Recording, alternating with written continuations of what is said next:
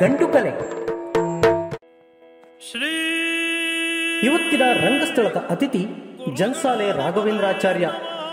ಗಾನಗಂಧರ್ವ ಕಾಳಿಂಗನೌಡರ ಅಭಿಮಾನಿ, ಯಕ್ಷ ಗಂಧರ್ವನಾಗಿ ರಂಗಸ್ಥಳದಲ್ಲಿ ಮಿಂಚಿ ಪ್ರೇಕ್ಷಕರನ್ನು ಮೋಡಿ ಮಾಡಿದ ಕರಾವಳಿಯ ಕಂಚಿನ ಕಂಠದ ಕೋಗಿಲೆ ಜನ್ಸಾಲೆ ರಾಘವೇಂದ್ರ ಆಚಾರ್ಯ.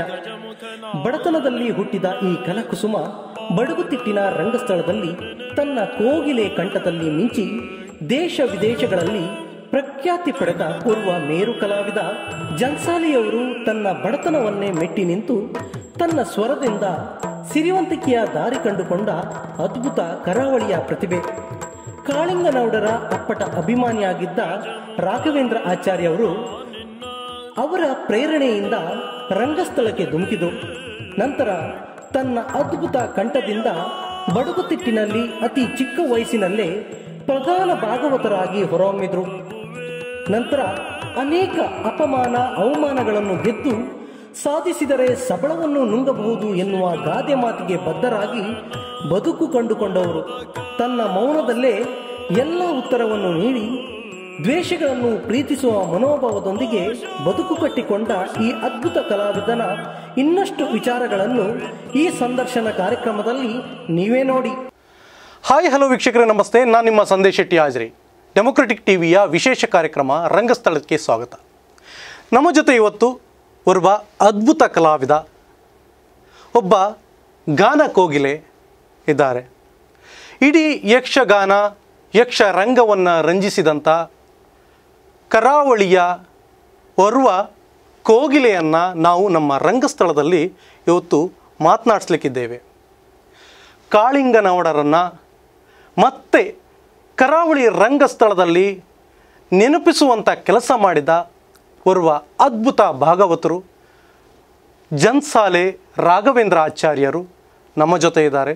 ಸರ್, ಆತ್ಮೀಯವಾಗಿ ನಿಮಗೆ ಡೆಮೊಕ್ರೆಟಿಕ್ ಟಿವಿಯ ರಂಗಸ್ಥಳ ಕಾರ್ಯಕ್ರಮಕ್ಕೆ ಸ್ವಾಗತ ಸರ್. ನಮಸ್ಕಾರ ಸರ್, ಹೇಗಿದ್ದೀರಾ? ಆರಾಮಿದ್ದೇನೆ ಸರ್. ರಂಗಸ್ಥಳ ಅನ್ನುವ ಒಂದು ವಿಶೇಷ ಕಾರ್ಯಕ್ರಮದಲ್ಲಿ ಇವತ್ತು ಜನ್ಸಾಲೆಯವರಿದ್ದಾರೆ. ಜನ್ಸಾಲೆಯವರು ತಮ್ಮ ವಿಶೇಷ ಸ್ವರದ ಮೂಲಕ, ವಿಶೇಷ ರಂಗ ಸಜ್ಜಿಗೆಯ ಮೂಲಕ ತಮ್ಮನ್ನು ತಾವು ರೂಪಿಸಿಕೊಂಡವರು, ಗುರುತಿಸಿಕೊಂಡವರು. ಈ ನಿಟ್ಟಿನಲ್ಲಿ ಇವರ ಪಯಣ ಹೇಗಾಯಿತು, ರಂಗಸ್ಥಳದಲ್ಲಿ ಇವರ ಜರ್ನಿ ಹೇಗಾಯಿತು, ಒಂದಿಷ್ಟು ಕುತೂಹಲ ಕೂಡ ವೀಕ್ಷಕರಿಗಿದೆ. ಆ ನಿಟ್ಟಿನಲ್ಲಿ ಮೊದಲನೇದಾಗಿ ಈ ರಂಗಸ್ಥಳದ ಜರ್ನಿ ಯಾವ ರೀತಿ ಸ್ಟಾರ್ಟ್ ಆಯ್ತು ಸರ್? ಯಕ್ಷಗಾನ ರಂಗಕ್ಕೆ ನಾನು ಸಾಮಾನ್ಯ 8 ವರ್ಷ ಇರುವಾಗ ದಿವಂಗತ ಕಾಳಿಂಗನೌಡರ ಒಂದು ಯಕ್ಷಗಾನ ನಾನು ನೋಡಿದ್ದೆ. ಆವಾಗ ಕಾಳಿಂಗನೌಡರನ್ನು ನಾನು ನೋಡಿದ್ದೆ. ಅದು ಇವತ್ತು ನೋಡಿದ್ದು ಯೋಚನೆ ಮಾಡಿದರೆ ಈ ಹೊತ್ತಿನಲ್ಲಿ ನನ್ನ ಪಾಲಿನ ದೊಡ್ಡ ಸೌಭಾಗ್ಯ ಎಂಬುದಾಗಿ ಭಾವಿಸಿಕೊಳ್ತಾ ಇದ್ದೇನೆ. ತಾಯಿಯೊಟ್ಟಿಗೆ ನಾನು ಯಕ್ಷಗಾನಕ್ಕೆ ಹೋದವ. ಅಲ್ಲಿ ಇದು ಕಾಳಿಂಗನೌಡರ ಭಾಗವತಿಕೆಯನ್ನು ಕೇಳಿ ನಾನು ಯಕ್ಷಗಾನ ರಂಗದಲ್ಲಿ ಒಂದು ಭಾಗವತ ಆಗಬೇಕೆಂಬ ಒಂದು ಯೋಚನೆ ಬಂದಿದ್ದು ಅಲ್ಲಿಂದ. ಹಾಗೆ ಶಾಲಾ ದಿನಗಳಲ್ಲಿ ಮತ್ತು ಈ ರಜೆ ಸಿಕ್ಕದವಾಗೆಲ್ಲ ನಾವು ಯಕ್ಷಗಾನದ ಈ ವೇಷಭೂಷಣ ತೊಟ್ಟುಕೊಂಡು ಯಕ್ಷಗಾನ ಮಾಡೋದು. ಆಮೇಲೆ ಶಾಲೆಯಲ್ಲಿ ಸಾಂಸ್ಕೃತಿಕ ಚಟುವಟಿಕೆ ಕಾರ್ಯಕ್ರಮದಲ್ಲಿ ಯಕ್ಷಗಾನದ ಹಾಡನ್ನು ಹಾಡಿಸೋದು, ಹೀಗೆಲ್ಲ ಮಾಡ್ತಾಯಿದ್ದರು ನಮ್ಮ ಅಧ್ಯಾಪಕರು ಒಂದದವರು. ಹಾಗೆ ನಾನು ಯಕ್ಷಗಾನದ ಪದ್ಯ ಕಾಳಿಂಗನೌಡರ ಕ್ಯಾಸೆಟನ್ನು ಆವಾಗ ತುಂಬ ಕೇಳ್ತಾ ಇದ್ದೆ. ಮತ್ತು ಅವರದ್ದು ಪ್ರತಿ ಆದಿತ್ಯವಾರ ಕೃಷಿ ರಂಗದಲ್ಲಿ ಹಾಡುಗಳೆಲ್ಲ ಬರ್ತಾಯಿತ್ತು, ಅದನ್ನೆಲ್ಲ ಕೇಳ್ತಾ ಇದ್ದೆ. ಹಾಗೆ ನಾನು ಅವರು ಕ್ಯಾಸೆಟನ್ನು ಪದ್ಯಗಳನ್ನೆಲ್ಲ ನಾನು ರೆಕಾರ್ಡ್ ಹಾಕೊಂಡು ಪದ್ಯ ಹೇಳಲಿಕ್ಕೆ ಅಭ್ಯಾಸ ಮಾಡ್ತಾಯಿದ್ದೆ.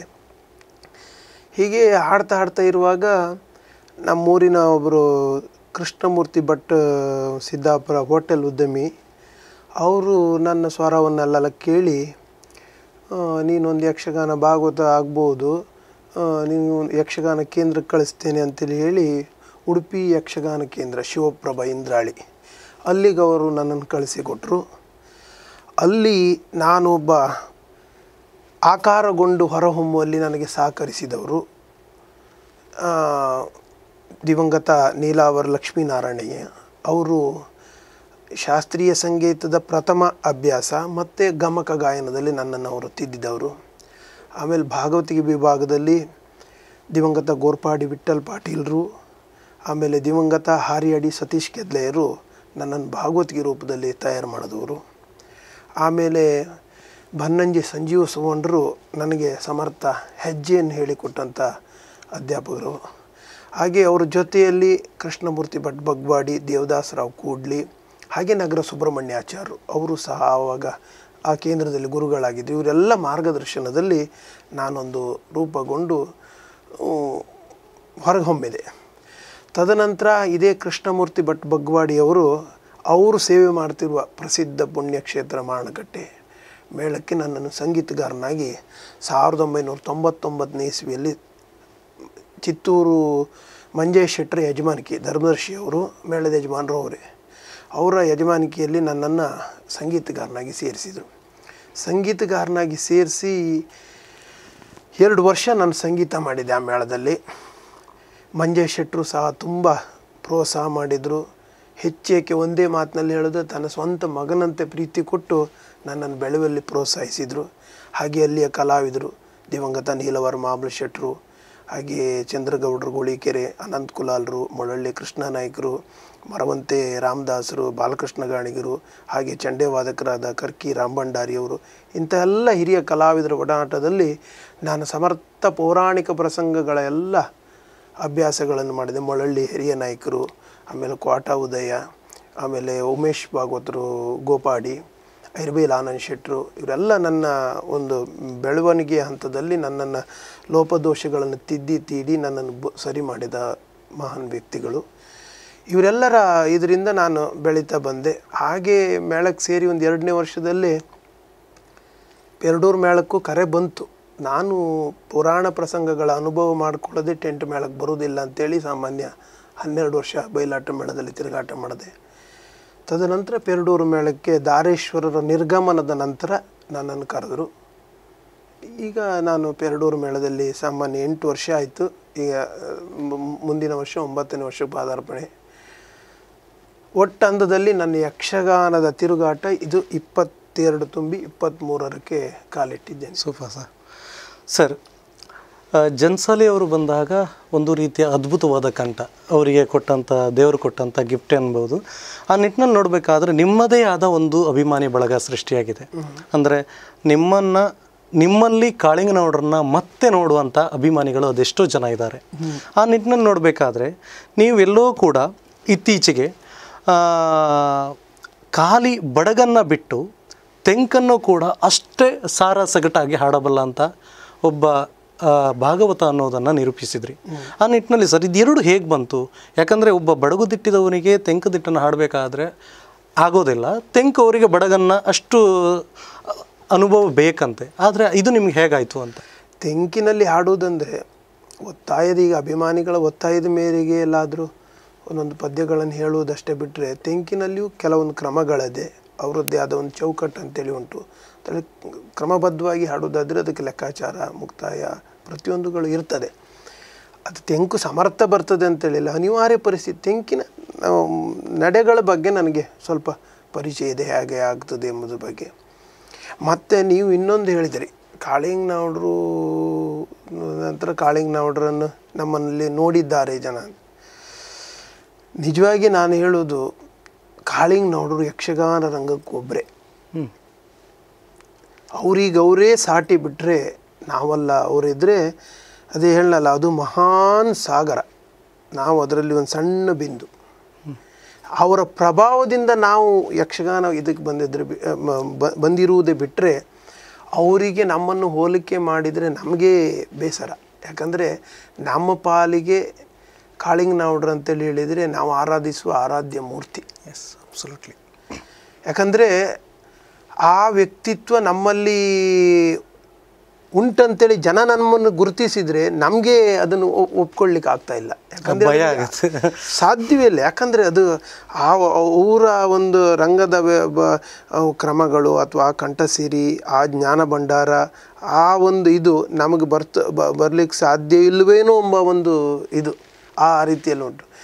ಜನ ಹೇಳ್ತಾರೆ ಕಾಳಿಂಗನವಡ್ರು ಮತ್ತೆ ನೆನಪು ಮಾಡಿದೆ. ಅದು ಅವರವರ ಅಭಿರುಚಿಗೆ ಬಿಟ್ಟದ್ದು ಬೇರೆ ಪ್ರಶ್ನೆ. ನಾನು ಯಕ್ಷಗಾನ ರಂಗಕ್ಕೆ ಬರುವಾಗ ಕಾಳಿಂಗನವರ ಹಾಗೆ ಅವರ ಕೆಲವೊಂದು ಶೈಲಿಗಳನ್ನೆಲ್ಲ ಅನುಸರಣೆ ಮಾಡಿಕೊಂಡು ನಡೆದು ಬಂದವ. ಕೆಲವರು ಅದಕ್ಕೆ ನಮ್ಗೆ ಅನುಕರಣೆ ಅಂತೇಳಿ ಮಾಡಿದ್ರು. ಅನುಕರಣೆ ಅಂತ ಹೇಳಿದ್ರೆ ನಾವು ಈಗ ಉದಾಹರಣೆ ಕಾಳಿಂಗನವ್ರು ಹೇಗೆ ಸ್ವರ ತೆಗಿತಾರೆ ಹಾಗೆ ಸ್ವರ ತೆಗೆಯುವುದು, ಅಥವಾ ಅವರದ್ದೇ ಸ್ಟೈಲ್ ಮಾಡಿ. ಈ ಒಂದು ಅಪವಾದ ನಿಮ್ಮ ಮೇಲೆ ಕೆಲವರು ಮಾಡ್ತಾರೆ. ಅಂದ್ರೆ ಕೆಲವರು ಅನುಕರಣೆ ಅಂತಾರೆ, ಕೆಲವರು ಅನುಸರಣೆ ಅಂತಾರೆ. ಅನುಸರಣೆಗೂ ವ್ಯತ್ಯಾಸ ಇದೆ. ಅನುಕರಣೆ ಅಂತ ಹೇಳಿದ್ರೆ ಈಗ ಕೃತಕ ಸ್ವರ, ಈಗ ಕೃತಕ ಸ್ವರದಲ್ಲಿ ಏನು ಗೊತ್ತಾ ಸರ್, ಕೃತಕ ಸ್ವರದಲ್ಲಿ ನಾವು ಈ ಯಕ್ಷಗಾನದ ಶ್ರುತಿ ಇಟ್ಕೊಂಡು ಹಾಡುವಾಗ ಅದರಲ್ಲಿ ಬೇರೆ ಬೇರೆ ರೀತಿಯ ಸ್ಟೆಪ್, ಅಂದರೆ ಕಪ್ 2, ಬಿಳಿ 3, ಬಿಳಿ 4 ಹೀಗೆ ಶ್ರುತಿ ಮಟ್ಟ ಹೋಗ್ತದೆ. ಈ ಕೃತಕ ಸ್ವರದಲ್ಲಿ ನಮ್ಗೆ ಹಾಗೆ ಹಾಡ್ಲಿಕ್ಕೆ ಓದೋದಿದ್ರೆ ಸ್ವರ ನಿಲ್ಲುವುದಿಲ್ಲ, ಸ್ವರ ಹೋಗ್ತದೆ.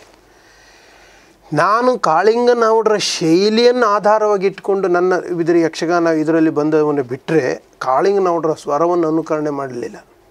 ಯಾಕಂದರೆ ಕಾಳಿಂಗನವರ ಸ್ವರ ಅನುಕರಣೆ ಮಾಡಲಿಕ್ಕೆ ಅಷ್ಟು ಪಕ್ಕನೆ ಯಾರಿಗೂ ಆಗೋದೂ ಇಲ್ಲ, ಅದು ದೈವೀದತ್ತವಾದ. ಮತ್ತು ಇನ್ನೊಂದು, ನಾನು ಯಕ್ಷಗಾನದ ಪದ್ಯವನ್ನು ಹೇಳಿದವಾಗ ಕಾಳಿಂಗನವರ ಶೈಲಿಯಾಗಿ ಕೇಳಿದ ಕೆಲವೊಂದು ಸ್ವರದಲ್ಲಿ ಸಾಮ್ಯತೆಗಳಿರಬಹುದು. ಅದು ನನ್ನ ಪಾಲಿಗೆ ದೇವರು ಕೊಟ್ಟ ಗಾಡ್ ಗಿಫ್ಟ್ ಇರ್ಬೋದು ಅಂತೇಳಿ ಭಾವಿಸ್ಕೊಳ್ತೇನೆ. ಬಿಟ್ಟರೆ ಮತ್ತು ನಾನು ಕಾಳಿಂಗನವರ ಅನುಕರಣೆಯನ್ನು ಯಾವ ಕಾರಣಕ್ಕೂ ಮಾಡೋದಿಲ್ಲ. ಕಾಳಿಂಗನವರ ಶೈಲಿಯನ್ನು ಅನುಸರಣೆ ಮಾಡಿದ್ದೇನೆ. ಯಾಕಂತ ಹೇಳಿದ್ರೆ ಈಗ ಉದಾಹರಣೆಗೆ ಕೆಲವೊಂದು ಮೋಹನ ರಾಗ, ಸಾವೇರಿ ರಾಗ, ಅವ್ರು ಬಳಸುವ ಕೆಲವೊಂದು ರಾಗಗಳ ಇದು ಚೌಕಟ್ಟದಷ್ಟು ಚಂದ ಉಂಟು. ಅದಕ್ಕೆ ನಾವು ಏನೇ ಒಂದು ಹೊಸತು ಮಾಡೋಕೆ ಹೋದಿದ್ರು ಅದಷ್ಟು ಸರಿಯಾಗಿ ಉಂಟು. ಅದರ ನಂತರ ಆ ಶೈಲಿಯಲ್ಲಿ ನಾನು ಬಂದವ. ತದನಂತರ ಏನದು, ನಾನು ಯಕ್ಷಗಾನಕ್ಕೆ ಬಂದು ಏನು ಜನ್ಸಾಲೆ ಎಂಬುದು ಒಂದು ನಾನು ತೋರಿಸ್ಕೊಡ್ಬೇಕಾದ ನನ್ನ ಅನಿವಾರ್ಯತೆ. ತದನಂತರ ನನ್ನದೇ ಆದ ಒಂದು ಪ್ಯಾಕೇಜಲ್ಲಿ ಈಗ ಉದಾಹರಣೆ ಕಾಳಿಂಗನವರು ಮೋಹನ ರಾಗವನ್ನು ಹೀಗೆ ಬಳಸಿದರೆ ನಾನು ಇದನ್ನು ಈ ಟೈಪ್ ಬಳಸಿದೆ. ಹಾಗೆ ನಾನು ತುಂಬ ಕೆಲವೊಂದು ವ್ಯತ್ಯಾಸಗಳನ್ನು ಮಾಡಿದೆ. ಅದರಿಂದ ಅದೇ ಈ ಜನಸಾಲೆ ಶೈಲಿ, ಜನಸಾಲೆ ಭಾಗವತರ, ಈಗ ಉದಾಹರಣೆಗೆ ನಿಮ್ಮ ಇಂಗ್ಲೀಷ್ ಜನಸಾಲೆ ಸ್ಟೈಲ್ ಅದು ಒಂದು ಆಗಿದೆ. ಬಿಟ್ಟರೆ ನಾನು ಪ್ರಥಮದಲ್ಲಿ ಅವರ ಅನುಸರಣೆಯಲ್ಲೇ ಬಂದವನು ಬಿಟ್ಟರೆ ಅನುಕರಣೆಯಲ್ಲಿ ಬಂದವಲ್ಲ ಕಾಳಿಂಗನವರು. ಕಾಳಿಂಗನವರು ಯಾವತ್ತು ಅವರೊಬ್ಬರೇ, ಅವರು ಅದೇ ಹೇಳಲ್ಲ, ಯಾವತ್ತು ಯಕ್ಷರಂಗದ ಧ್ರುವ ತಾರೆ ಅವರೇ. ಇಷ್ಟು ದೊಡ್ಡ ಮಟ್ಟಕ್ಕೆ ಜನ್ಸಾಲೆಯವರು ರಂಗಸ್ಥಳ ಯಕ್ಷರಂಗದಲ್ಲಿ ಬೆಳೀತಾರೆ. ಆದರೆ ಎಲ್ಲೋ ಕೂಡ ಒಂದು ಕಡೆ ಜನ್ಸಾಲೆಯವರಿಗೆ ನೋವಿದೆ ಮನಸ್ಸಿನಲ್ಲಿ. ಏನಂತ ಹೇಳಿದ್ರೆ ಟೀಕೆ ಟಿಪ್ಪಣಿಗಳಿಗೆ ಆವಾಗ ಜನ್ಸಾಲೆಯವ್ರನ್ನ ಒಂದಿಷ್ಟು ವರ್ಗಗಳು ಗುರಿ ಮಾಡ್ತವೆ. ಇದು ಯಾಕೆ ಜನ್ಸಾಲೆಯವರ ಮೇಲೆ ಒಂದಿಷ್ಟು ವರ್ಗಗಳು ಜನ್ಸಾಲೆಯವ್ರನ್ನ ಬೇರೆ ಆಯಾಮಗಳಲ್ಲಿ ನೋಡುವಂಥದ್ದು? ಜನ್ಸಾಲೆಯವರಿಗೆ ಹೆಡ್ವೈಟ್ ಇದೆ, ಜನ್ಸಾಲೆಯವರಿಗೆ ಯಾರನ್ನಾದರೂ ಮಾತಾಡಿಸೋದಿಲ್ಲ, ಸ್ಪಂದಿಸೋದಿಲ್ಲ ಸಾಮಾನ್ಯ ಜನರಿಗೆ, ಈ ಎಲ್ಲ ಒಂದು ಆರೋಪಗಳನ್ನು ಕೇಳಿ ಬರುತ್ತೆ. ಇದಕ್ಕೆ ನೀವು ನೇರ ಉತ್ತರ ಕೊಡೋದಾದ್ರೆ ಏನು ಹೇಳ್ತೀರಾ ಸರ್? ನಿಜವಾಗಿ ಹೇಳ್ತೇನೆ, ನಾನು ನನ್ನ ಈ ಒಂದು ಇದರಲ್ಲಿ ಬದುಕಲ್ಲಿ ಅಹಂಕಾರವನ್ನು ಯಾವ ಕಾರಣಕ್ಕೂ ಮಾಡಿದವನಲ್ಲ, ಮಾಡುವುದೂ ಇಲ್ಲ. ಒಂದೇ ಕ್ವಶನ್ ನಿಮ್ಮ ಹತ್ರ ವಾಪಸ್ ಕೇಳು, ಏನುಂಟಂತೇಳಿ ಅಹಂಕಾರ ಮಾಡ್ಬೋದು? ನಾವೇನೂ ಅಲ್ಲ. ಜನ ಕಾಣುವ ಕಣ್ಣಿಗೆ ಅವರವರ ದೃಷ್ಟಿಕೋನದಲ್ಲಿ ಅವರವರ ಕಲ್ಪನೆಯಲ್ಲಿ ಆಡಿಕೊಂಡೋದಕ್ಕೆ ನಾವು ಏನೂ ಮಾಡಲಿಕ್ಕಾಗೋದಿಲ್ಲ. ಯಾವುದೇ ವ್ಯಕ್ತಿಯನ್ನಾಗಲಿ ಅವನ ಹತ್ತಿರ ಹೋಗಿ ಅವನ ಮಾತಾಡಿಸಿ ಅವನ ಒಡನಾಟ ಮಾಡಿದರೆ ಪ್ರತಿಯೊಂದು ಗೊತ್ತಾಗ್ತದೆ. ಯಾವುದೋ ಒಂದು ವ್ಯಕ್ತಿಗೆ ಅವ ವಿರುದ್ಧವಾಗಿದ್ದಾನೆ ಅಂತೇಳಿ ತಿಳ್ಕೊಂಡು ಆ ವ್ಯಕ್ತಿಯ ಬಳಗದವರೆಲ್ಲ ಇವನ ತಲೆ ಮೇಲೆ ಗೂಬೆ ಕೂರಿಸ್ಲಿಕ್ಕೋಸ್ಕರ ಅವನು ಕೆಟ್ಟವ ಅಂತ ಇವು ಕೆಟ್ಟವ ಅಂದ ಅವನೊಟ್ಟಿ ಮತ್ತು ಅವನು ಕೆಟ್ಟವ, ಅವನು ಹೀಗಾಗುವುದೇ ಬಿಟ್ಟರೆ ನಿಜವಾಗಿ ನಮ್ಮಲ್ಲಿ ಕೆಟ್ಟದ್ದನ್ನು ಗುರುತಿಸೋದಕ್ಕೆ ಅವರು ಗುರುತಿಸಿ ಆಡುವ ಮಾತಲ್ಲ. ವೈಯಕ್ತಿಕವಾಗಿ ರಾಘವೇಂದ್ರ ಆಚಾರ್ಯ ಅವರು ಯಾವ ಕಲಾವಿದನಿಗೂ ಕೂಡ ಇವತ್ತಿನವರಿಗೆ ನಿಂದಿಸಿ ಮಾತನಾಡಿರುವಂಥದ್ದು ಇಲ್ಲ, ಯಾಕಂದರೆ ಕಾಂಟ್ರವರ್ಸಿಗಳೇ ಇಲ್ಲ. ಆದರೆ ನಿಮ್ಮನ್ನೇ ಕೆಲವರು ಟಾರ್ಗೆಟ್ ಮಾಡೋ ಉದ್ದೇಶ ಏನಿರ್ಬೋದು? ಈಗ ನಾನು ಯಕ್ಷಗಾನ ರಂಗದಲ್ಲಿ ನಾನು ಬೆಳೆಯುವ ಹಂತ, ಈಗ ಉದಾಹರಣೆ ಪ್ರಾಥಮಿಕ ಹಂತದಲ್ಲಿ ಉದಾಹರಣೆಗೆ ಮಾರಣಕಟ್ಟೆ ಮೇಳಕ್ಕೆ ಸಂಗೀತಗಾರನಾಗಿ ಸೇರುವಾಗ ಸರ್ ಅತೀ ಕಡು ಬಡತನದಲ್ಲಿದ್ದವ. ಬಡತನ ಅಂತ ಹೇಳಿದ್ರೆ ನನ್ನ ಬದುಕಲ್ಲಿ ಇನ್ನು ಬಡತನ ಬರಲಿಕ್ಕಿಲ್ಲ. ಇನ್ನು ಕಷ್ಟಗಳು ಬಂದದಿದ್ರೆ ಇನ್ನು ಕಷ್ಟ ಆಗಿ ಕಾಣುವುದಿಲ್ಲ. ಯಾಕಂದ್ರೆ ನಾನು ಮೊದಲೇ ಕಂಡ ಕಷ್ಟಗಳೇ ಹೆಚ್ಚು. ಅಂಥ ಒಂದು ಬಡತನದ ಪರಿಸ್ಥಿತಿಯಲ್ಲಿ ಇದ್ದವಾಗ ನಮ್ಮ ಮಾವನು ಅಥವಾ ನಮ್ಮ ಅಣ್ಣನು ದೊಡ್ಡಮ್ಮ ಚಿಕ್ಕಮ್ಮನ ಮಕ್ಕಳು ಕೊಟ್ಟಂಥ ಬಟ್ಟೆಯನ್ನು ನಾನು ಹಾಕ್ಕೊಂಡಿದ್ದರು, ಹಾಕಿದ ಬಟ್ಟೆಯಲ್ಲಿ ಇನ್ಸರ್ಟ್ ಮಾಡಿಕೊಂಡೇ ಇದ್ದವ. ಇದರಿಂದ ನಾನು ಮೊದಲಿಂದ ಒಂದು ಶಿಸ್ತಿನ ಡ್ರೆಸ್ ಹಾಕ್ಕೊಳ್ಳೋದು. ಆಮೇಲೆ ನಾನು ಪ್ರತಿಯೊಂದು ಎಲ್ಲಿ ಹಾಕುವ ಪಾದರಕ್ಷೆಯನ್ನು ಸಹ ನನಗದು ಬೇಕಾದರೆ ಎಷ್ಟು ಹಳತಾದಿದ್ರು ಅದು ತೊಳೆದು ಒಳ್ಳೆ ಜಗ ಅಂತ ನೀಟ್ನೆಸ್ ಇದನ್ನು ಮಾಡಿಕೊಂಡಿದ್ದ. ಅದು ನಾನು ಮೊದಲಿಂದ ಮಾಡಿಕೊಂಡು ಬಂದ ರೂಢಿ. ತದನಂತರ ಯಕ್ಷಗಾನ ರಂಗದಲ್ಲಿ ನಿಜವಾಗಿ ನನಗೆ ಬ್ಯಾಕ್ಗ್ರೌಂಡಲ್ಲಿ ಯಾರೂ ಸಪೋರ್ಟರ್ಸ್ ಇಲ್ಲ. ನಾನು ಸ್ವಂತ ಪರಿಶ್ರಮದಿಂದ ಯಕ್ಷಗಾನ ರಂಗದಲ್ಲಿ ಮೇಲೆ ಬಂದವ. ಈಗ ಉದಾಹರಣೆ ನನ್ನದೇ ಒಂದು 10 ಜನ ಹಿಂದೆ ಬರೋದು ಅಥವಾ ನನ್ನದೇ ಒಂದು 10 ಜನರ ಪಂಗಡುವೋ, ಈ ಅಭಿಮಾನಿ ವರ್ಗ ನನ್ನ ಪಾಲಿಗೆ ಹೇಗೆ ಸೃಷ್ಟಿಯಾಗಿತ್ತು ಕೇಳಿದರೆ, ನಾನು ಎಲ್ಲಿ ಕಾರ್ಯಕ್ರಮ ಕೊಟ್ಟು ನನ್ನ ಭಾಗವತಿಗೆಯನ್ನು ಕೇಳಿ ಅವರು ನನ್ನನ್ನು ಅಭಿಮಾನಿ ಆದದ್ದೇ ಬಿಟ್ಟರೆ, ಬರೀದೇ ನನ್ನ ಹೆಸರು ಹೇಳ್ಕೊಂಡು ಅಭಿಮಾನಿ ನಾವು ಅವರು ಅಭಿಮಾನಿ ಅಂತೇಳಿ ಯಾರೂ ಆಗಲಿಲ್ಲ. ಇದೆಲ್ಲ ನಿಜವಾಗಿ ನನಗೆ ಸೇರೋದಲ್ಲ, ನನ್ನಲ್ಲಿರುವ ವಿದ್ಯೆಗೆ ಸಂದ ಗೌರವ ಎಂಬುದಾಗಿ ಭಾವಿಸಿಕೊಂಡಿದ್ದೇನೆ. ಈ ಅಭಿಮಾನಿಗಳು ಕೊಟ್ಟ ಈ ಪ್ರೀತಿ ಪ್ರೋತ್ಸಾಹ ಇದು ನನ್ನಲ್ಲಿರುವ ವಿದ್ಯೆ. ಅದೇ ರೀತಿಯಲ್ಲಿ ಬೆಳೆದು ಬರುವಂತ ಸಂದರ್ಭದಲ್ಲಿ ಈಗ ಹಂತವಾಗಿ ನಾನು ಯಕ್ಷಗಾನದ ರಂಗದ ದುಡಿಮೆಯನ್ನು ಸದುಪಯೋಗಪಡಿಸಿಕೊಂಡೆ. ಯಾವುದೇ ಒಂದು ರಂಗದಲ್ಲಿ ದುಡಿದಿದ್ರು ಆ ದುಡಿಮೆಯನ್ನು ಸದುಪಯೋಗಪಡಿಸಿಕೊಂಡಾಗ ಫಲ ಸಿಗುವುದು ಸ್ವಾಭಾವಿಕ. ನಾನು ದುಡಿಮೆಯಲ್ಲಿ ಯಾವುದೇ ಒಂದು ದುಶ್ಚಟಗಳಿಗೆ ಬಲಿಯಾಗಲಿಲ್ಲ. ದುಡಿದ ಸಂಪಾದನೆಯನ್ನು ಸದ್ವಿನಿಯೋಗ ಮಾಡಿಕೊಂಡಿದ್ದೇನೆ. ಸದ್ವಿನಿಯೋಗ ಮಾಡಿಕೊಂಡು ನನಗೆ ಯಕ್ಷಗಾನ ರಂಗದಲ್ಲಿ ನನಗೆ ಇದೊಂದು ನನ್ನ ಛಲ ಅಂತೇಳಿ ಹೇಳ್ಬೋದು. ಯಾಕೆ ನಾವು ಈಗ ಸಾಫ್ಟ್ವೇರ್ ಇಂಜಿನಿಯರು ಅಥವಾ ಬೇರೆ ಗೌರ್ಮೆಂಟ್ ಕೆಲಸದವರ ಈ ರೀತಿಯಲ್ಲಿ ಬದುಕನ್ನು ಯಾಕೆ ಸಾಗಿಸ್ಲಿಕ್ಕೆ ಆಗುದಿಲ್ಲ? ಇದೊಂದು ನನ್ನ ತಲೆಯಲ್ಲಿ ಬಂದ ಯೋಚನೆ. ಅದೇ ಪ್ರಕಾರವಾಗಿ ನಾನು ಆ ಸಂಪಾದನೆಗಳನ್ನೆಲ್ಲ ಸದುಪಯೋಗಪಡಿಸಿಕೊಂಡು ದುಡಿದು ಅದೇ ರೀತಿಯಲ್ಲಿ ಸಮಾನವಾಗಿ ಬದುಕಬೇಕು. ನಾವು ಸಾಫ್ಟ್ವೇರ್ ಇಂಜಿನಿಯರಿಂಗ್ ಏನು ಕಮ್ಮಿ ಇಲ್ಲ ಅಂತೇಳಿ ಹೇಳುವ ಒಂದು ಮಟ್ಟದಲ್ಲಿ ಕಲಾವಿದ್ರು ಏನೂ ಅಲ್ಲ, ಅವರು ಕೇವಲ ಅಲ್ಲ ಎಂಬ ಒಂದು ಭಾವನೆಯಿಂದ ನಾವು ಬೆಳಿಬೇಕೆಂಬ ಒಂದು ಛಲದಿಂದ ನಾನು ಅದನ್ನೆಲ್ಲ ಸದುಪಯೋಗ ಮಾಡಿಕೊಂಡೆ. ಆದ್ರಿಂದ ನಾನು ಇಷ್ಟೇ ಹತ್ರಕ್ಕೆ ಬೆಳೆದೆ. ಒಂದೇ ಮಾತು ಹೇಳ್ತೀನಿ ಸರ್, ನನ್ನ ಹತ್ರ ಅಹಂಕಾರವು ಮತ್ತೊಂದು ಕೆಟ್ಟ ಗುಣವು ಕೆಟ್ಟ ಚಟಗಳು ಯಾವುದೇ ಇದ್ದಿದ್ರು ನಾನು ಇವತ್ತು ಈ ಒಂದು ಈಗ ನಮಗೆ ಬಂದಿರೋದು ಕೊರೋನಾ ಅಂತ ಒಂದು ಮಾರಕ ಕಾಯಿಲೆ ಎಲ್ಲ ಕಡೆಯಲ್ಲಿ, ಇಂಥ ಒಂದು ಸಿಚುವೇಶನ್ ಅಲ್ಲೂ ಇವತ್ತು ನೆಮ್ಮದಿಯಲ್ಲಿ ಬದುಕ್ತಾ ಇದ್ದೇನೆ ಅಂತ ಹೇಳಿದ್ರೆ ಅದಕ್ಕೆ ಲಕ್ಷಾಂತರ ಅಭಿಮಾನಿ ಬಂಧುಗಳ ಪ್ರೋತ್ಸಾಹ, ಪ್ರೀತಿ, ದೇವರ ಆಶೀರ್ವಾದ. ಸರ್, ತುಂಬಾ ಉತ್ತಮವಾದ ಒಂದು ಮಾತು ಹೇಳಿದ್ರಿ. ಯಾಕಂದ್ರೆ ಒಬ್ಬ ಕಲಾವಿದ ಯಾವತ್ತೂ ಜನ್ಸಾಲೆ ರಾಘವೇಂದ್ರ ಆಚಾರ್ಯ ಅವರಿಗೆ ತನ್ನ ಬಡತನದಲ್ಲಿ ಯಾರು ಕೂಡ ಅವರಿಗೆ ಅಹಂಕಾರ ಇದೆ ದುರಹಂಕಾರ ಇದೆ ಅಂತ ಪ್ರಶ್ನೆ ಮಾಡಿಲ್ಲ. ಹಂತ ಹಂತವಾಗಿ ಕಲಾ ಸೇವೆಯನ್ನ ಮಾಡ್ತಾ ತನ್ನನ್ನ ತಾನು ರೂಪಿಸ್ಕೊಳ್ತಾ ಯಾವುದೇ ಬ್ಯಾಕ್ ಗ್ರೌಂಡ್ ಇಲ್ಲದೆ ಬರ್ತಾ ಬರ್ತಾ ಬರ್ತಾ ಆತನ ಬೆಳವಣಿಗೆ ನೋಡ್ತಾ ಇದ್ದಾಗೆ ಆತನ ಬೆಳವಣಿಗೆಗಳನ್ನ ಎಲ್ಲೋ ದುರಹಂಕಾರ ಎಲ್ಲೋ ಅಹಂಕಾರ ಅನ್ನೋದು ಅದು ಎಷ್ಟು ಮಟ್ಟಿಗೆ ಸರಿ ಅನ್ನೋದು ಮಧ್ಯೆ ಮಾತಾಡ್ತೀವಿ ಸರ್. ಇದೇ ಈಗ ಉದಾಹರಣೆಗೆ ನಾನೇ ಒಬ್ಬ ಕಲಾವಿದ ಬೆಳೆದು ಈ ಮಟ್ಟದಲ್ಲಿ ಬೆಳೀತಾ ಇದ್ದೆ, ಪ್ರಯತ್ನ ಪಟ್ಟಿದೆ, ಫಲ ಕೊಟ್ಟಿದೆ. ಹಾಗೆ ಪ್ರೋತ್ಸಾಹಿಸುವಂತ ಎಷ್ಟೋ ಜನ ಅಭಿಮಾನಿಗಳನ್ನ ಪ್ರೋತ್ಸಾಹಿಸಿದ್ದಾರೆ.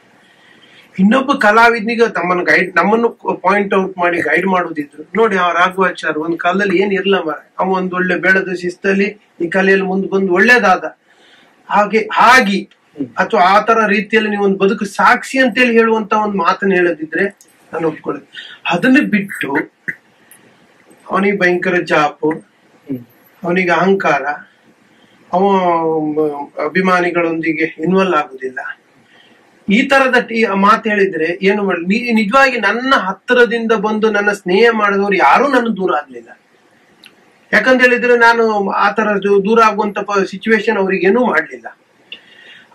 ಅದೇ ರೀತಿಯಲ್ಲಿ ಜನ ಯಾಕೆ ಈ ತರ ಅದನ್ನ ಥಿಂಕ್ ಮಾಡ್ತಾರೋ ಅಥವಾ ನಮ್ಮ ಬೆಳವಣಿಗೆ ಸಹಿಸ್ಕೊಳ್ಳಿಕ್ ಆಗದೆ ನಮ್ಗೆ ಆಪಾದನೆ ಹೇಳುವುದು ಯಾವುದು ಅಂತೇಳಿ ನನ್ಗೆ ಅರ್ಥ ಆಗ್ತಾ ಇಲ್ಲ. ಇದೊಂದು ನನ್ನಲ್ಲಿ ಕಾಡುವ ಪ್ರಶ್ನೆ. ನಾನು ಇಷ್ಟೇ ಹೇಳುದು, ಬದುಕ ಒಬ್ಬ ಕಲಾವಿದ ಶಿಸ್ತಿನಿಂದ ಬೆಳೆದು ಒಂದು ಅದೇ ಶಿಸ್ತಲ್ಲಿ ಬದುಕು. ಈಗ ಉದಾಹರಣೆಗೆ ಕಾರೋ ಮತ್ತೊಂದೋ ಮಗದೊಂದು ಏನೇ ತಕೊಂಡದ್ದು ಇದ್ರದ್ದು ಅಹಂಕಾರವ ರಂಗದ ದುಡಿಮೆಯನ್ನು ಸದುಪಯೋಗ ಪಡಿಸ್ಕೊಂಡು ಒಂದು ಒಳ್ಳೆ ಮಾತು ಆಡ್ಲಿಕ್ಕೆ ಆಗುದಿಲ್ವಾ?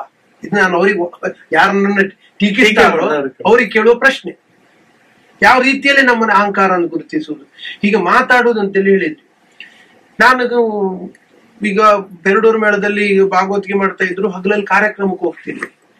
ಕಾರ್ಯಕ್ರಮ ಮುಗಿಸಿ ನಿಜವಾಗಿ 1 ಗಂಟೆ ನಂದು ಅಲ್ಲಿ ಡ್ಯೂಟಿ.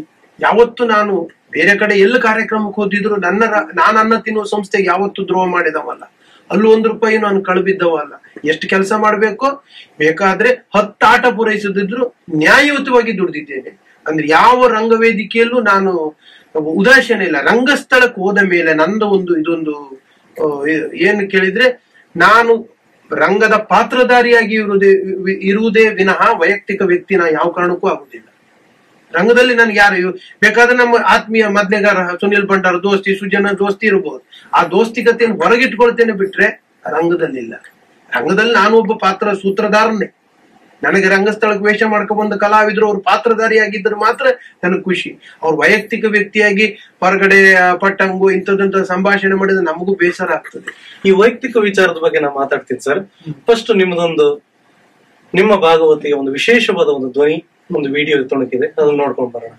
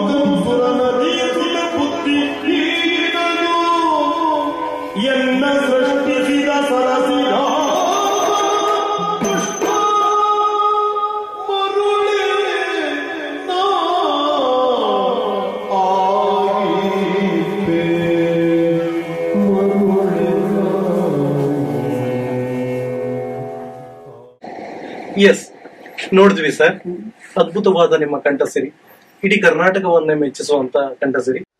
ಸರ್, ಇನ್ನೊಂದು ನೇರ ವಿಚಾರಕ್ಕೆ ಬರೋದಾದ್ರೆ, ಇತ್ತೀಚೆಗೆ ಒಂದಿಷ್ಟು ಪದ್ಯ ರಚನೆಗಳಲ್ಲಿ ಕವಿಗಳು ಹೊಸದಾಗಿ ಹುಟ್ಕೊಂತಾ ಇದ್ದಾರೆ.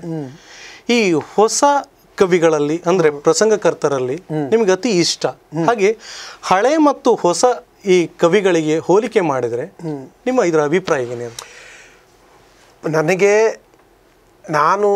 ಅತಿ ಇಷ್ಟವಾಗಿ ಹಾಡನ್ನು ಹೇಳೋದು ನಾನು ಪೌರಾಣಿಕ ಪ್ರಸಂಗದಲ್ಲೇ. ನನಗೆ ಪೌರಾಣಿಕ ಪ್ರಸಂಗ ಅಂದ್ರೆ ಭಾರಿ ಸಂತೋಷ.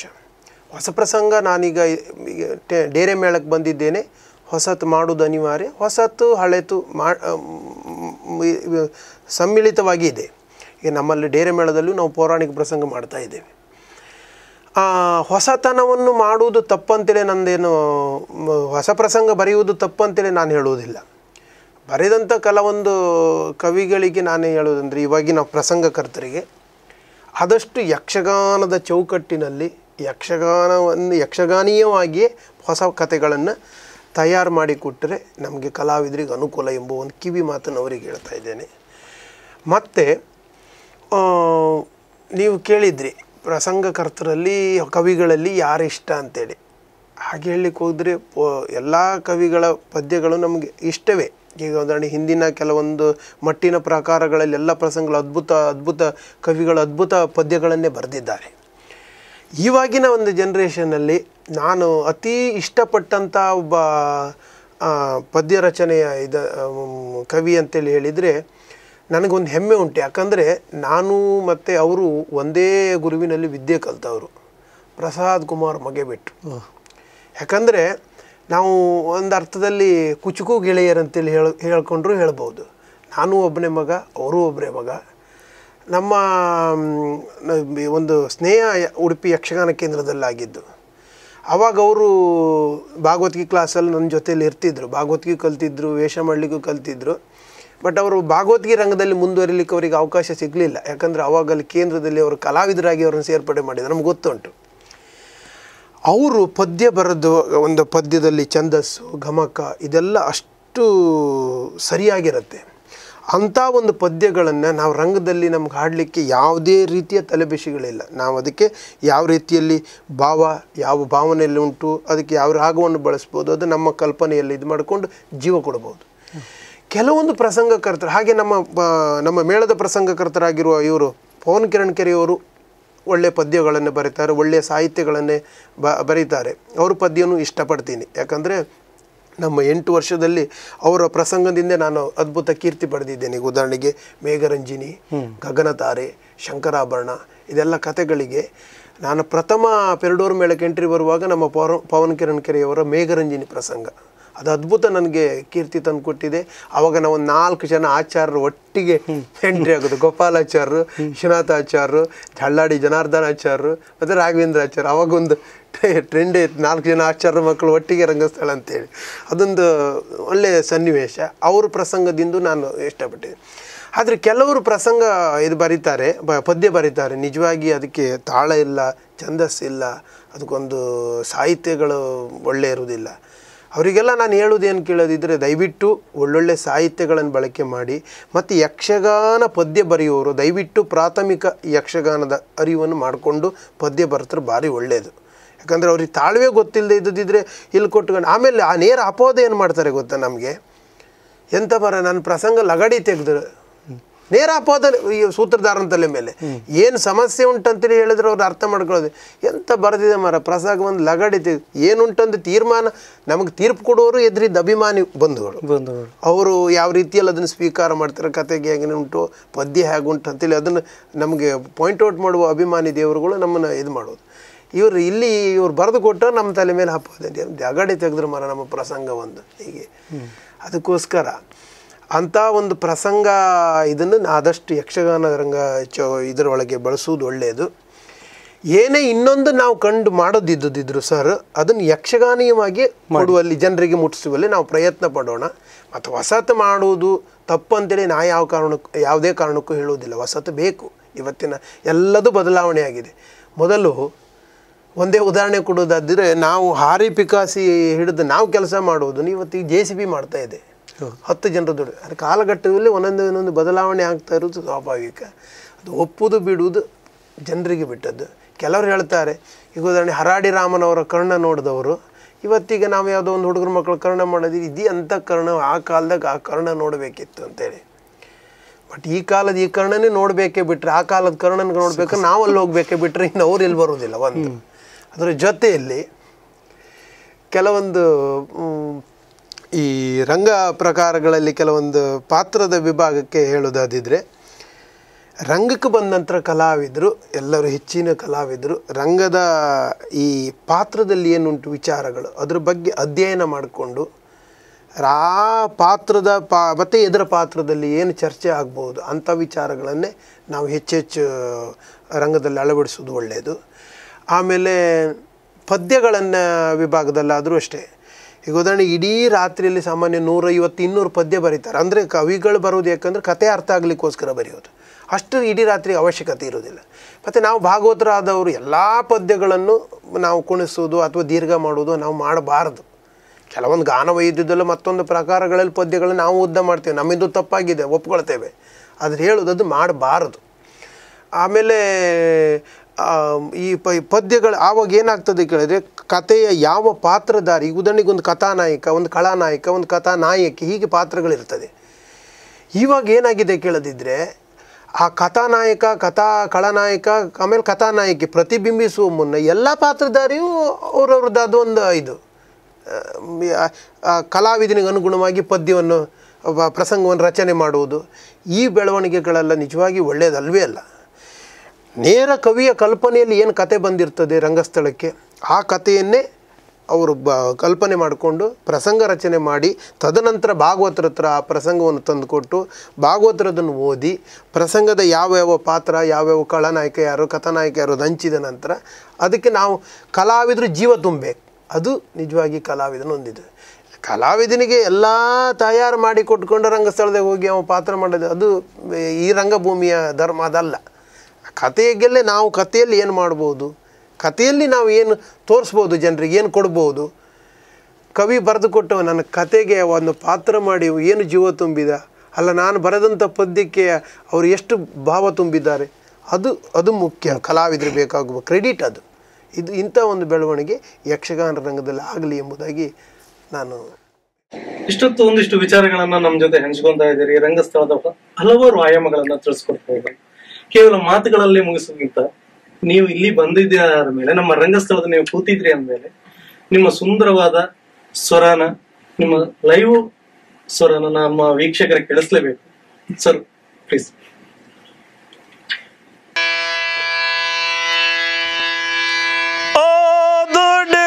ಸಂಜಯನೆ ನೀಗೆ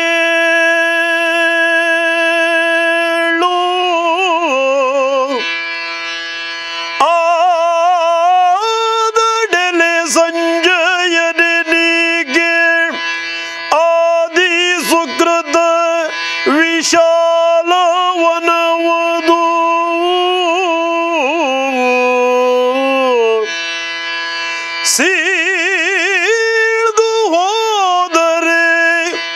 ಜಯ ಸಿರಿಯು ಜಂಗುಳವ ಜಾರಿದರೆ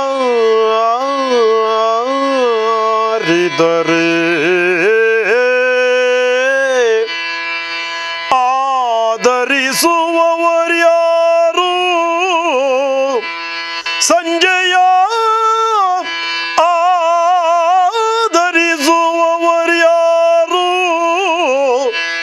ವಿಧಿ ಅಕ್ಷರಗಿಂದು ಪ್ರತಿಕೂಲಾದಿ ಉಂಟೆ ಎನ್ನುತ್ತ ಕಂಬನಿದುಂಬಿ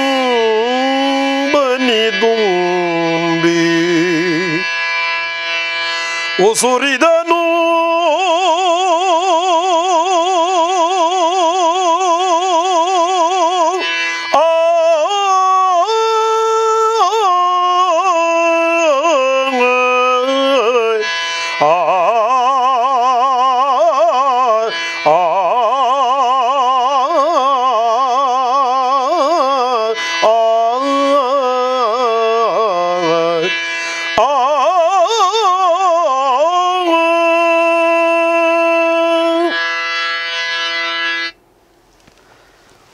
ಎಸ್ ಸರ್, ಅದ್ಭುತವಾದ ಒಂದು ಹಾಡನ್ನು ಹೇಳಿದಿರಿ. ಹಾಗೆ ರಂಗಸ್ಥಳದಲ್ಲಿ ಒಂದಿಷ್ಟು ವಿಚಾರಗಳನ್ನು ಪ್ರೇಕ್ಷಕರಿಗೆ ತಿಳಿ ಹೇಳಿದ್ದೀರಿ. ಒಂದಿಷ್ಟು ಹೊಸ ಪ್ರತಿಭೆಗಳಿಗೆ ರಂಗಸ್ಥಳದ ಆಸಕ್ತಿ ಇಟ್ಟು ಬರುವವರಿಗೆ ಮಾಹಿತಿಗಳನ್ನು ನೀಡಿದ್ದೀರಿ. ಇಡೀ ನಮ್ಮ ಕರ್ನಾಟಕಕ್ಕೆ ಕೊನೆಯದಾಗಿ ನಮ್ಮ ಯಕ್ಷಗಾನ, ನಮ್ಮ ರಂಗಸ್ಥಳದ ಬಗ್ಗೆ ಏನು ಹೇಳ್ತೀರಾ ಸರ್? ರಂಗಸ್ಥಳ ನಿಮ್ಮ ಈ ಒಂದು ಮಾಧ್ಯಮದವರಿಗೆ ಮೊದಲಾಗಿ ನನ್ನ ಅನಂತ ಧನ್ಯವಾದಗಳು. ಮಾಧ್ಯಮದ ಪ್ರತಿಯೊಂದು ಮಿತ್ರವೃಂದದವರಿಗೆ. ಯಾಕಂದರೆ ಇದೊಂದು ಒಳ್ಳೆಯ ವೇದಿಕೆ, ಅದರಲ್ಲೂ ರಂಗಸ್ಥಳ ನಮಗಿದೊಂದು ದೇವಸ್ಥಾನಕ್ಕೆ ಸಮಾನ. ಈ ರಂಗದಲ್ಲಿ ಎಲ್ಲ ಪ್ರಾಕಾರದ ಕಲಾವಿದರನ್ನು ಅಥವಾ ಸಾಮಾಜಿಕ ಕಳಕಳಿಯ ವ್ಯಕ್ತಿಗಳನ್ನು ತಂದು ನೀವು ಗುರುತಿಸ್ತಾ ಇದ್ದೀರಿ. ಒಂದು ಒಳ್ಳೆಯ ಕೆಲಸ ಮಾಡ್ತಾ ಇದ್ದೀರಿ. ಪ್ರತಿಭೆಯನ್ನು ಪ್ರೋತ್ಸಾಹಿಸುವಂಥ ನಿಮ್ಮಂಥ ಕೈಗಳಿಲ್ಲದೆ ಇದ್ದದಿದ್ದರೆ ಪ್ರತಿಭೆ ಬೆಳೆಯೋದು ಭಾರಿ ಕಷ್ಟ. ನಿಜವಾಗಿ ಒಂದು ಒಳ್ಳೆಯ ಕೆಲಸ ಇದು. ಹೀಗೆ ನನ್ನಂಥ ಕಲಾವಿದರನ್ನು ಬೆಳೆದ ಕಲಾವಿದರು, ಬೆಳೆಯುತ್ತಿರುವ ಕಲಾವಿದರನ್ನೆಲ್ಲರನ್ನೂ ಈ ವೇದಿಕೆಯಲ್ಲಿ ಕರೆತಂದು ಇದೇ ರೀತಿಯ ಪರಿಚಯಿಸಿ ಅವರ ಮನದ ಅಭಿಪ್ರಾಯವನ್ನು ಹಂಚಿಕೊಳ್ಳುವಂಥ ಒಂದು ಅವಕಾಶವನ್ನು ಇನ್ನು ನಿರಂತರವಾಗಿ ನಿಮ್ಮಿಂದ ನೆರವೇರಲಿ ಎಂಬುದಾಗಿ ನನ್ನ ಆರಾಧ್ಯ ಮೂರ್ತಿಯಾಗಿರುವಂಥ ಸ್ವಾಮಿ ಬ್ರಹ್ಮಲಿಂಗೇಶ್ವರನಲ್ಲಿ, ಅನಂತ ಪದ್ಮನಾಭನಲ್ಲಿ ಮನಸ್ಸಾ ಪ್ರಾರ್ಥಿಸಿಕೊಳ್ಳುತ್ತಾ ನಿಮ್ಮೆಲ್ಲ ಮಿತ್ರರೊಂದರಿಗೆ ಆಯುರಾರೋಗ್ಯ, ಸುಖ, ಶಾಂತಿ, ನೆಮ್ಮದಿಯನ್ನು ಕೊಟ್ಟು ಕಾಪಾಡಲಿ ಎಂಬುದಾಗಿ ಮನಸ್ಸಾ ಹಾರೈಸಿ ಮತ್ತೊಮ್ಮೆ ನಿಮ್ಮೆಲ್ಲರಿಗೆ ನಮ್ಮ ಯಕ್ಷಗಾನ ರಂಗದ ಎಲ್ಲ ಕಲಾವಿದರ ಪರವಾಗಿ ಅನಂತ ಧನ್ಯವಾದಗಳು. ಈಗ ಇನ್ನೊಂದು ವಿಚಾರಕ್ಕೆ ಬಂದರೆ, ರಾಘವೇಂದ್ರ ಆಚಾರ್ಯ ಜನ್ಸಾಲಿಯವರ ಫ್ಯಾಮಿಲಿ, ತಂದೆ ತಾಯಿ ಇರ್ಬೋದು, ಸ್ವಂತ ಹುಟ್ಟೂರು, ಮೂಲತಃ ಇಲ್ಲಿನವರು, ಎಷ್ಟು ಮಕ್ಕಳು, ನಿಮ್ಮ ಸುಂದರವಾದ ಕುಟುಂಬದ ಬಗ್ಗೆ ಹೇಳೋದಾದರೆ ಸರ್? ನಾನು ಕುಂದಾಪುರ ತಾಲೂಕಿನ ಸಿದ್ದಾಪುರ ಗ್ರಾಮದ ಜನ್ಸಾಲೆಯಲ್ಲಿ ಹುಟ್ಟಿದವ. ತಂದೆ ತಾಯಿ, ನಾನು, ನನ್ನ ತಮ್ಮ ಇದ್ದಿದ್ದ. ಅವ 6 ವರ್ಷದಲ್ಲಿ ತೀರಿ ಹೋದ. ಒಂದು ವಾಂತಿ ಭೇದಿ ಸಮಸ್ಯೆಯಿಂದ ತೀರಿ ಹೋಗಿದ್ದು. ತದನಂತರ ನಾವು 3 ಜನ. ನಮ್ಮ ಅಮ್ಮನಿಗೆ ನಾನಿದ್ದವ ಒಬ್ಬ ಮಗ. ಯಕ್ಷಗಾನ ರಂಗಕ್ಕೆ ಕಳಿಸ್ಲಿಕ್ಕೆ ಮನಸ್ಸಿರಲಿಲ್ಲ. ಏನಾದರೂ ಓದಿಸಿ ಸ್ವಲ್ಪ ಏನಾದರೂ ಜಾಬ್ ಕೊಡಿಸ್ಬೇಕೆಂಬ ಯೋಚನೆ ಇರುವುದು ತಂದೆ ತಾಯಿ ಸ್ವಾಭಾವಿಕ. ಅದೇ ರೀತಿಯ ಕನಸು ನಮ್ಮ ಅಮ್ಮನಿಗಿತ್ತು. ಆದರೂ ನಾನು ವಿದ್ಯಾಭ್ಯಾಸಕ್ಕೆ ಅರ್ಧದಲ್ಲೇ ಮೊಟಕುಗೊಳಿಸಿ ಯಕ್ಷಗಾನ ರಂಗಕ್ಕೆ ಬಂದೆ. ಯಕ್ಷಗಾನ ರಂಗಕ್ಕೆ ಬಂದು ಮಾರಣಗಟ್ಟೆ ಮೇಳದಲ್ಲಿರುವಾಗ ಕುಂದ್ಬಾರಂದಾಡಿ ಗ್ರಾಮ, ಈ ಕಟ್ಬ್ಯಾಲ್ತೂರ್ ಹತ್ರ, ಅಲ್ಲಿ ದಿವಂಗತ ನಾರಾಯಣಾಚಾರ್ಯ ಮಗಳು ಸುಷ್ಮಾ ಅಂತೇಳಿ, ಅವರಿಗೆ 4 ಜನ ಮಕ್ಕಳು, ಸುನೀತಾ, ಸುಷ್ಮಾ, ರೇಷ್ಮಾ, ನಾಗರಾಜ. ಈ ಸುಷ್ಮಾ ನೋಡಿ 2ನೇವಳು. ಅಲ್ಲಿಯ ಸಂಬಂಧವನ್ನು ನನಗೆ ಅವ್ರು ಕೇಳಿದರು. ಆಯ್ತು ಅಂತೇಳಿ ಒಪ್ಪಿ ಅವ್ರನ್ನ ಮದುವೆ ಆದೆ. ಮದುವೆಯಾಗಿ 10 ವರ್ಷ ಆಗಿ, ಇದು 11ನೇ ವರ್ಷ. 11ನೇ ವರ್ಷದಲ್ಲಿ ಒಂದು ಹೆಣ್ಣು ಮಗು. ಈಗ ಮೊನ್ನೆ ಈಗ 3 ತಿಂಗಳಾಯಿತು. ಒಬ್ಬ ಗಂಡು ಮಗು. ಮಗಳ ಹೆಸರು ಭೂಮಿಕಾ, ಮಗನ ಹೆಸರು ಸುಮುಖ. ಒಂದು ಸಣ್ಣ ಸಂಸಾರದಲ್ಲಿ ನನ್ನದೇ ಆದ ಒಂದು ಸಣ್ಣ ಮನೆ ಮಾಡಿಕೊಂಡು ಸಂತೋಷದಲ್ಲಿ ಹೇಳೋದೇನೆಂದರೆ ಸುಖದಿಂದ ಕಾಲ ಕಳೀತಾ ಇದ್ದೇನೆ. ಅದೇ ತೃಪ್ತಿ ಇದೆ. ಯಕ್ಷಗಾನ ರಂಗಕ್ಕೆ ಬಂದು ಯಕ್ಷಗಾನ ರಂಗದಿಂದ ನನ್ನ ಸಂಸಾರ ಉದ್ಧಾರ ಆಗಿದೆ ಎಂಬುದಾಗಿ ಹೆಮ್ಮೆಯಿಂದ ಹೇಳ್ಕೊಳ್ತಾ ಇದ್ದೇನೆ. ಅದೇ ರೀತಿಯಲ್ಲಿ ಯಕ್ಷಗಾನ ಕಲೆಯ ಮೇಲೆ ಅಪಾರವಾದ ಗೌರವವಿದೆ. ಯಕ್ಷಗಾನ ಕಲೆಯಲ್ಲಿ ನನ್ನನ್ನು ನಾನು ತೊಡಗಿಸಿಕೊಂಡಿದ್ದರಿಂದ ಇವತ್ತು ರಾಘವೇಂದ್ರಾಚಾರಿ, ಅರ್ಥಾತ್ ಜನ್ಸಾಲೆ ರಾಘವೇಂದ್ರಾಚಾರಿ, ನನ್ನ ಊರಿಗೂ ನನಗೂ ಎರಡಕ್ಕೂ ಈ ಯಕ್ಷಗಾನ ಕಲೆ ಒಳ್ಳೆಯ ಕೀರ್ತಿ ತಂದುಕೊಟ್ಟಿದೆ. ಈ ಕಲೆಯ ಮೇಲೆ ಯಾವತ್ತೂ ಚಿರಋಣಿಯೇ. ಬಡತನದಲ್ಲೇ ಹುಟ್ಟಿ ಒಂದಿಷ್ಟು ತಮ್ಮ ಗಾನಸುದೆಯನ್ನು ದೇಶ ವಿದೇಶಗಳಲ್ಲಿ ಪಸರಿಸಿ ಇವತ್ತು ಒಬ್ಬ ಪ್ರಬುದ್ಧ ಹಾಗೂ ಒಬ್ಬ ಪ್ರಖ್ಯಾತ ಕಲಾವಿದನಾಗಿ ಹೊರಹೊಮ್ಮಿದ್ದೀರಿ ಸರ್. ಮುಂದಿನ ನಿಮ್ಮ ಜೀವನ, ರಂಗದ ಪಯಣ ಹೀಗೆ ಅದ್ಭುತವಾಗಿ ಸಾಗಲಿ. ಇನ್ನೊಂದಿಷ್ಟು ಯುವ ಪೀಳಿಗೆ, ಯುವ ಕಲಾವಿದರಿಗೆ ನಿಮ್ಮ ಈ ದಾರಿ ಸ್ಫೂರ್ತಿಯಾಗಲಿ ಅಂತ ಈ ಕಾರ್ಯಕ್ರಮವನ್ನು ಇಲ್ಲಿಗೆ ಮುಗಿಸ್ತಾ ಇದ್ದೀವಿ. ಎಸ್ ವೀಕ್ಷಕರೇ, ಇವತ್ತು ಓರ್ವ ವಿಶೇಷ ಅತಿಥಿ ಗಾನ ಕೋಗಿಲೆ, ಮತ್ತೆ ಕರಾವಳಿ ಭಾಗದಲ್ಲಿ ದಿವಂಗತ ಕಾಳಿಂಗನವರನ್ನು ನೆನಪಿಸುವಂಥ ಒಬ್ಬ ಅದ್ಭುತ ಕಲಾವಿದ, ಅಪಾರ ಪ್ರಮಾಣದ ಅಭಿಮಾನಿ ಬಳಗವನ್ನು ಹೊಂದಿರುವಂಥ ಒಬ್ಬ ಮೇರು ಕಲಾವಿದ. ಈ ಕಲಾವಿದನ ಸಂದರ್ಶನದಲ್ಲಿ ಒಂದಿಷ್ಟು ವಿಚಾರಗಳನ್ನು ನಮ್ಮ ರಂಗಸ್ಥಳದಲ್ಲಿ ತಿಳಿ ಹೇಳಿದ್ದಾರೆ. ಮುಂದಿನ ವಿಶೇಷ ಅತಿಥಿಯೊಂದಿಗೆ ಮತ್ತೆ ಭೇಟಿಯಾಗ್ತೀನಿ. ನಮಸ್ಕಾರ.